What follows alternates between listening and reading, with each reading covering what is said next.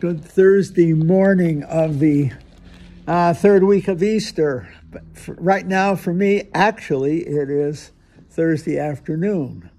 I just got done with classes this morning. So if I look disheveled, it's because the kids were rough. No, they weren't. They were wonderful. They were delightful. No, I'm just kidding on that score. It's in the middle of the afternoon. It's 2 o'clock right now.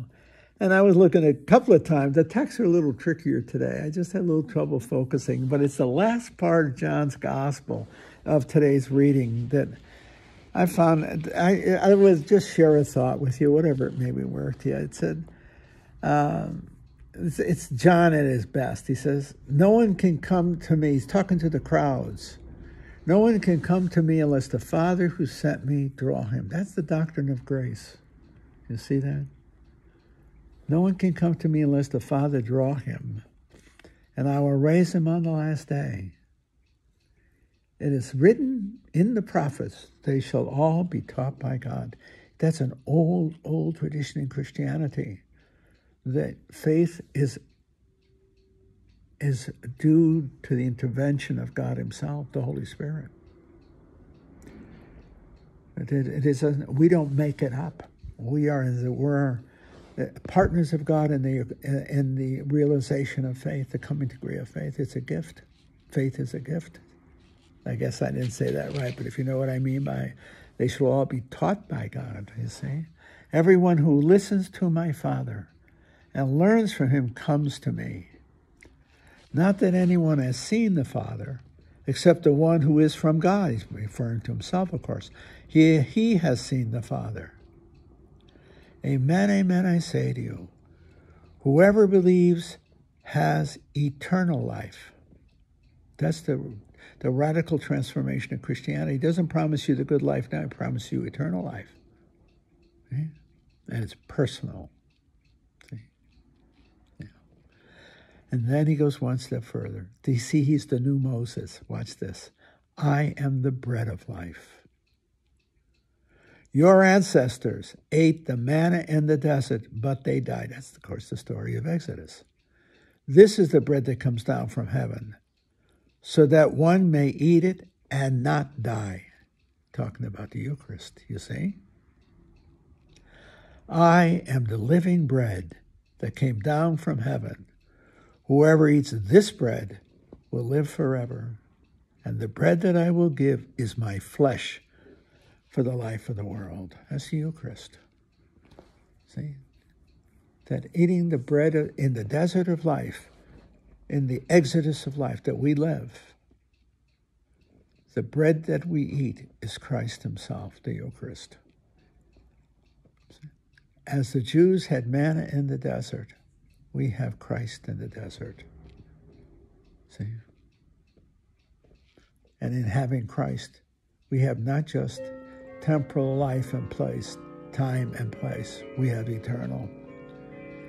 We have eternal. It seems to me that you got to be a little bit old for this one.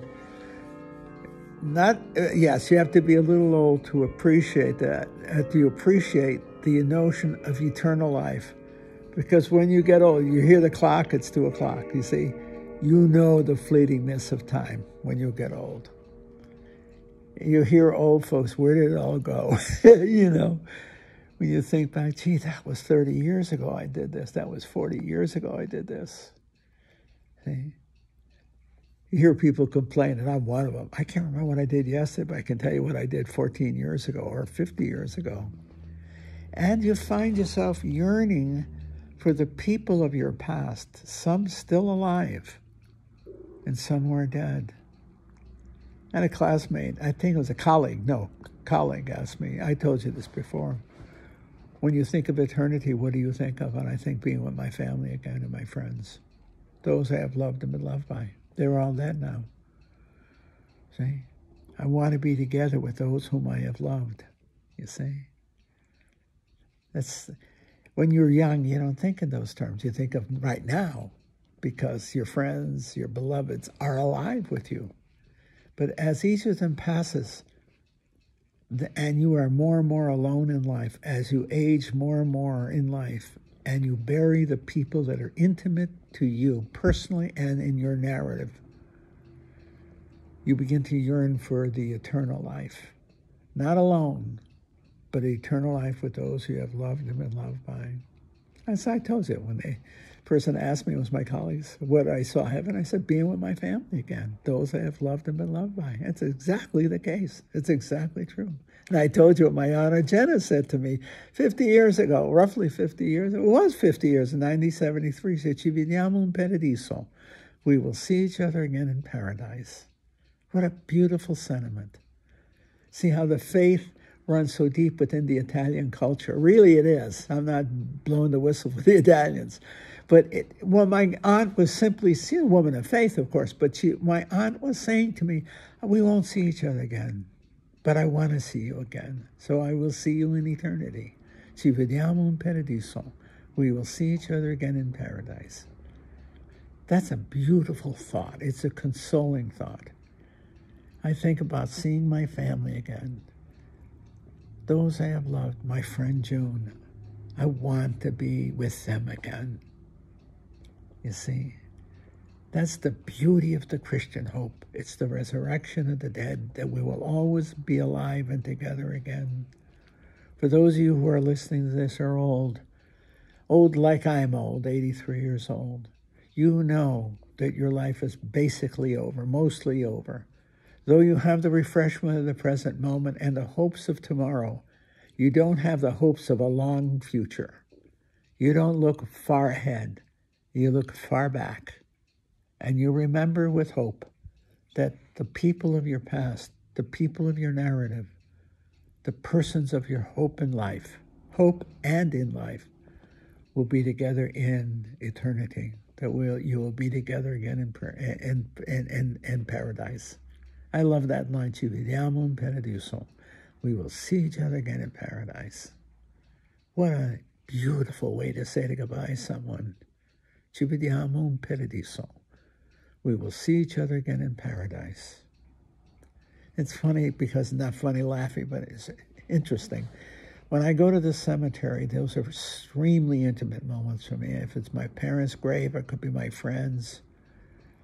And I visit with them. I don't hear anything like a conversation. I'm not going to say that. It's not true. But I look with loving remembrance. And when I'm home in Connecticut, I go to my family's graveside. I see my father, mother, my grandparents, my Uncle Joe. See, I look with remembrance and love and anticipation. We will see each other again in paradise. I'm sorry when people, like my friend June, she donated her body to the university, the med school. And I understand the generosity of that, but in a way it deprives the living, the survivors, for a place. I mean, when I'm home, I go to a place, the cemetery, and I go right there and stand in front of my parents' gravesite. And I miss that here. In fact, many of my friends here donate their body. I don't have any idea where they are buried. If they're, in other words, many of my friends here have donated their bodies, and that's noble. That's a good thing. But from my point of view, it leaves me a little bit without a presence. That is a place to remember, to stand and remember. Isn't that something? I don't know, it must be in the custom of my family, because we always visited the gravesite. When I'm in Italy, I always go to the gravesite of my aunts and uncles and grandparents, always. And I remember. But I remember with gratitude, love, and hope. Ci vediamo.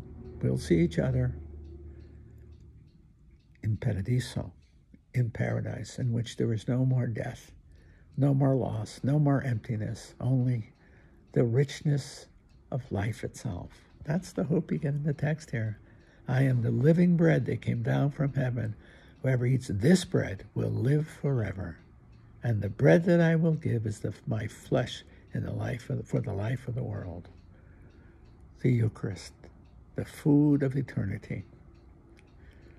When I receive communion every day, when I say Mass, it is in the profound belief that I am eating the flesh of God, and the hope and belief that one day in the divine flesh, in Christ, we will be together again, and we will see each other again forevermore in paradise.